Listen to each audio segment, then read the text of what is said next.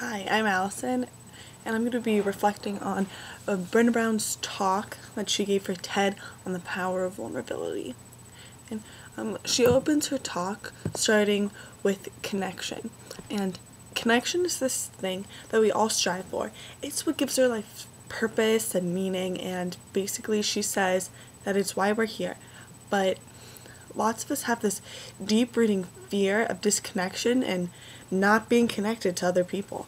And it's like this feeling of, I'm not good enough, I'm not smart enough, I'm not pretty enough, or whatever.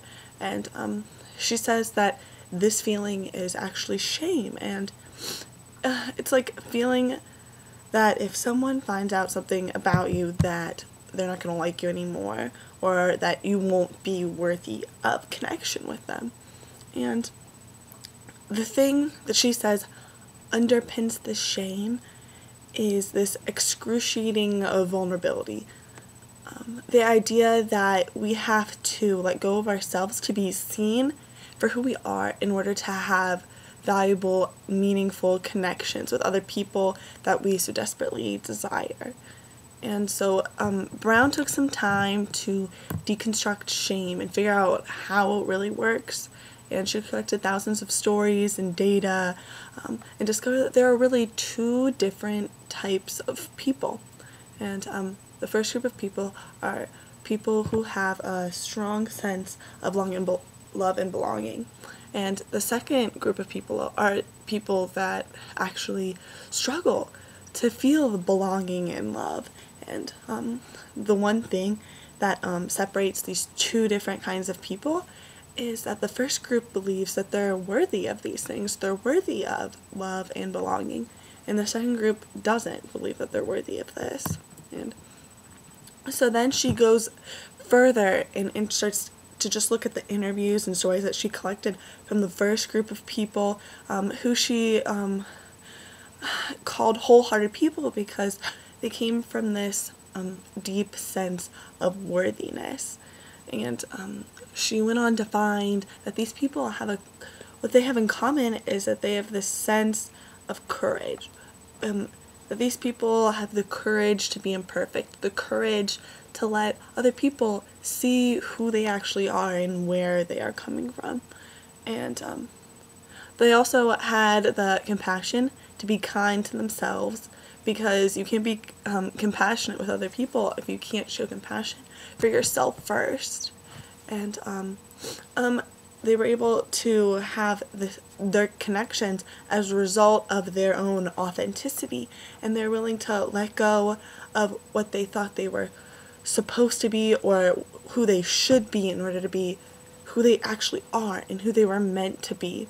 And that is what actually allowed them to connect with the people, and that's what must be done in order to connect with others.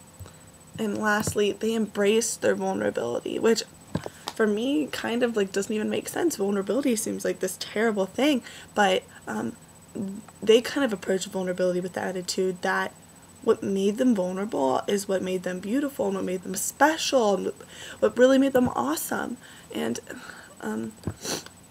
they didn't see vulnerability as like excruciating and like terrible, but they didn't see it as comfortable. It was just necessary. It was something they had to live with, and they were going to approach it in this positive way. And after I watched this video, I was kind of in awe of what she was talking about. It helped me realize that being vulnerable is okay, and I realized in my own life that I tend to push these feelings of vulnerability to the side and kind of ignore them and forget about them. And I guess that's just my own way of numbing. And what Brown talks about is that numbing isn't good. It isn't good at all, because you can't just numb one thing, because you're going to numb all of the good emotions and like happiness, and you're not just going to be able to numb one specific thing without numbing everything. And the problem with this is there's our positive emotions will be lost as a result of blocking vulnerability. But I guess what I learned is I don't need to do that anymore, because vulnerability really isn't bad. There's a way to deal with this and look at it in a positive way, because it's not a terrible thing. And vulnerability is the birthplace of shame and like negative and all these negative things, but it also is the birthplace of creativity and connection and all these positive things. And I really enjoyed this video because it did a lot for me and really helped me grow as a person and change the way that I need to treat myself and the way I need to interact and connect with other people. And so this TED Talk really inspired me to embrace my vulnerability and strive to become a wholehearted person like Brown talks about, and do all those things and look at life in the way that they look at it. And I guess what I'm taking away from this is that I want to let myself be seen, not as others want me to be, but be who I am and who I'm supposed to be, because I know that I kind of allow myself to be kind of pushed around and be what other people want me to be, and I don't need to do that anymore.